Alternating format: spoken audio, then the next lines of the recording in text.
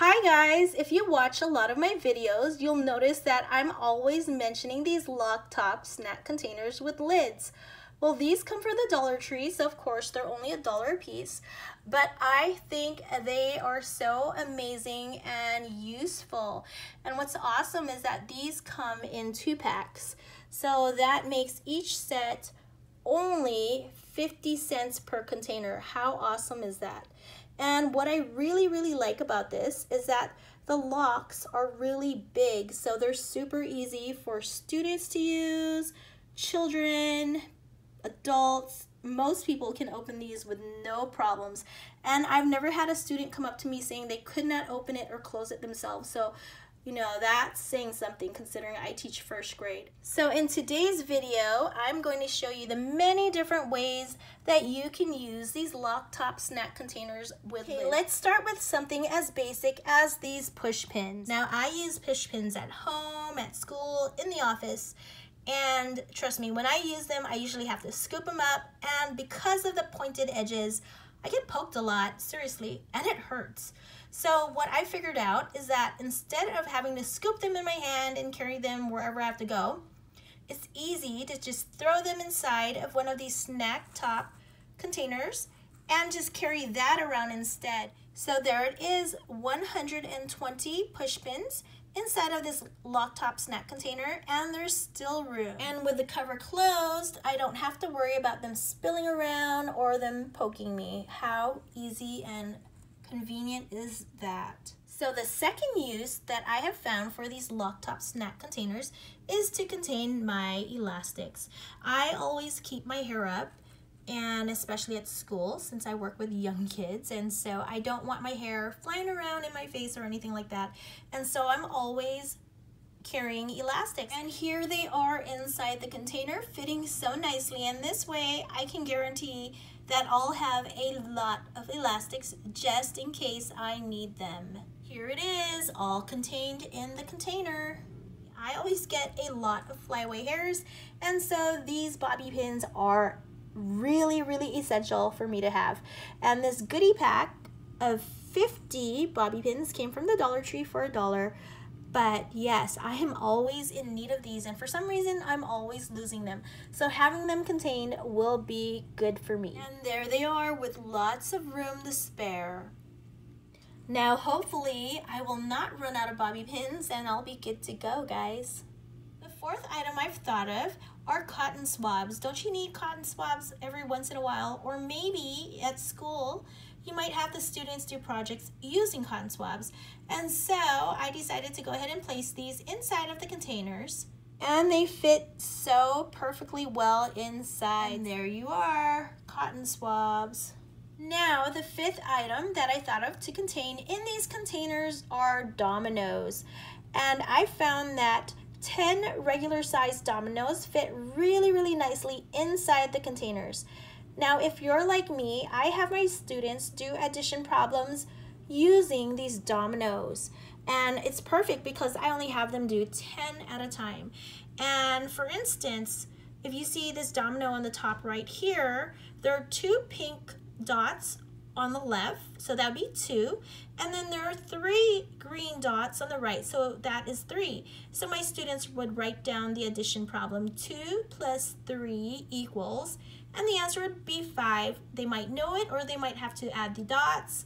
It doesn't matter, but it's a really good fun way for the students to learn how to do some addition and get some practice going. So here are the 10 dominoes inside of the containers, and they fit nice with room to spare. Having the dominoes already set in there, the students just have to pull one of these containers and do their own work on their own. For idea number 6, I decided to place my crayons for my students inside of each container. And did you know that this container fits a 24 pack perfectly? It does. So here are the 24 crayons inside of this lock top snack container, and it fits perfectly. So yes, putting crayons in here is what I do every year, and my favorite use for these containers. Another favorite use for the containers is to contain dice. And I have here this 10 pack of dice that I got from the Dollar Tree. And I like to put them inside a container, and that way when we do use dice in our classroom, I can just put one container on each table and there's enough for 5 people because everybody gets 2 dice each. And then we like to use a dice for addition problems as well. The student rolls 2 dice, and if they come up with a 3 and 2, then they would write down 3 plus 2 equals 5. And if they couldn't figure it out, they could have just added up the number of dots. Really easy and fun for the students, and they think they're playing. So here they are, 10 dice inside of the container with room to spare. And there they are. It makes it so easy to pass out dice during class time. Next up is a pack of playing cards. I mean, you could do this at home, at the office, at school. We use these playing cards at school, and I remove the ones with the pictures on them.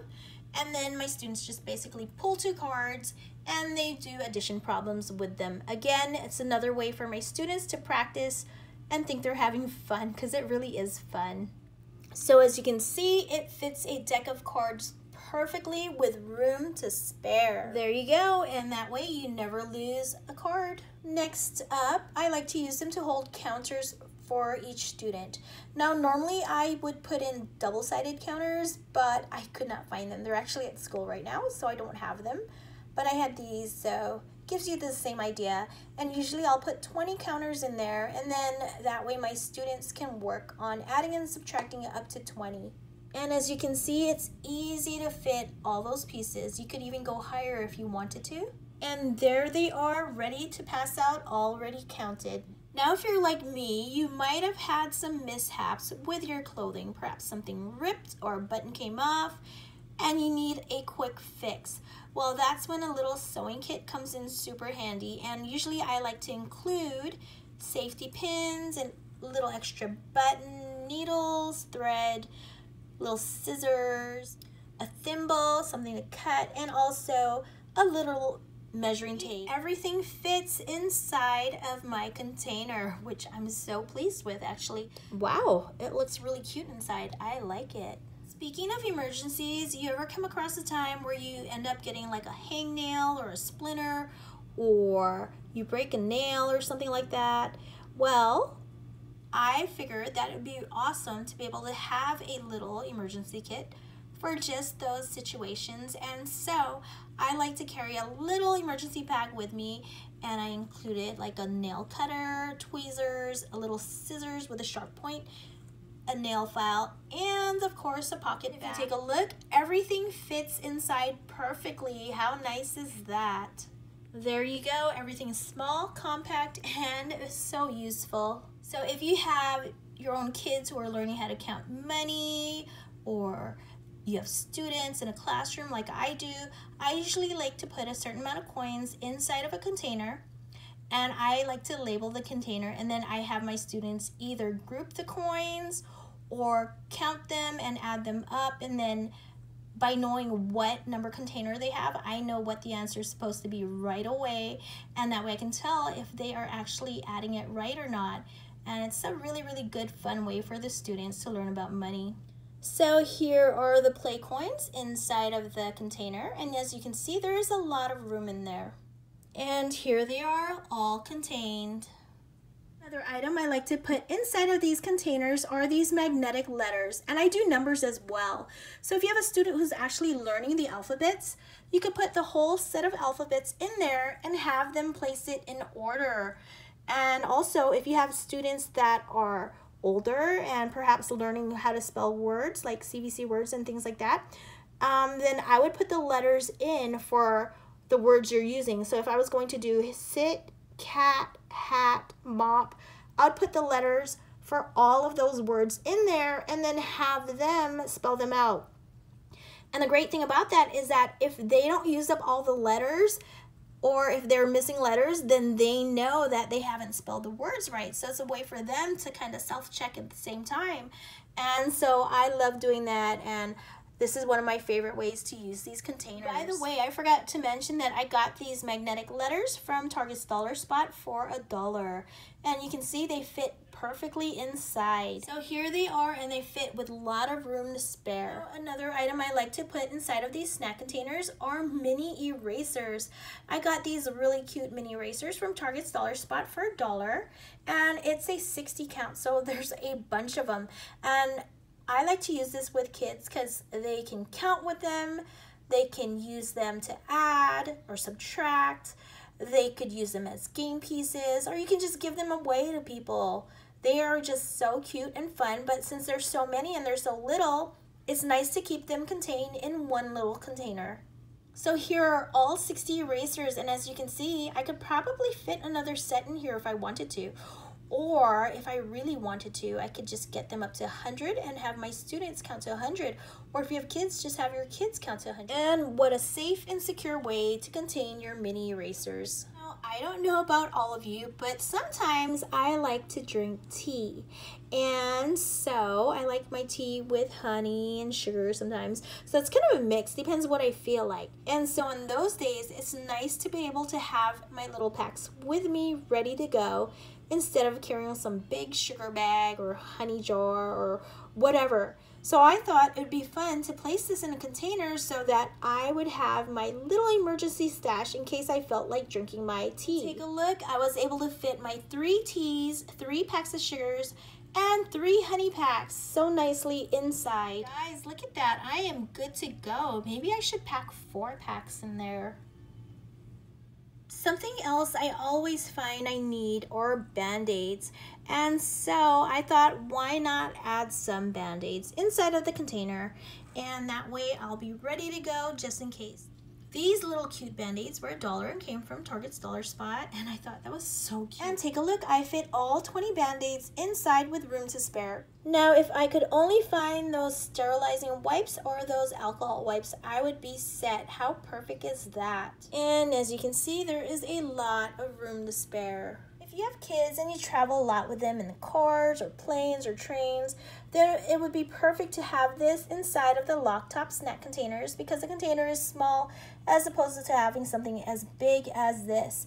Also, if you're a teacher like me, then it's perfect to put inside of the containers and pull them out for students to use every so often. And if you take a look, all 72 of them fit nicely with room to spare, so it'll be easy for your students or your own kids to play with. And here they are, nice, cute, and quiet. And what about batteries? They come in packages like this, and once you open them, they all fall around. Why not go ahead and contain them in a container? A 10-pack of AAA batteries fits with a lot of room to spare, so you can definitely add in some AA's as well. And here they are, nicely organized, but definitely you could add a lot more. By the way, did you get one of those letter boards from Target's Dollar Spot? Well, they come with all of these little letters or emojis or other symbols, and they're just like all over the place, seriously. So here is one set of letters right there, and as you can imagine, you can fit a whole lot more. So here are all your letters and pieces contained. Another idea I got from my friend is to put glue sponges inside of these containers. Basically, you take a sponge and cut it to fit, and once it's in the container, you go ahead and pour glue right on top of it, and then you keep it sealed. And in this way, students just dab whatever piece of paper they have to stick onto something else right on top of the sponge, and then place that wherever they're going to stick it to. And that way they are not pouring glue out of glue bottles and making a huge mess. And here they are contained. I've never done this, but my friend has, and she says it works really, really well. And there you go, guys, 20 different ways to use these lock top snack containers that come from the Dollar Tree, and I think they are amazing. So maybe now you can see why I love to use these containers and why I buy them every single year. And you might be thinking, why do I buy them every year? Why don't I reuse them?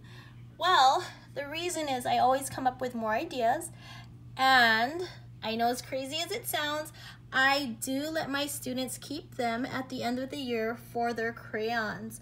I don't let them keep them for the other items, but I definitely let them keep the crayon ones because after a year, you know, they get kind of worn and they're crayon marks and all. Plus, you know, let them have something fun for them to take home. They've been using it all year, so to me, it's now theirs.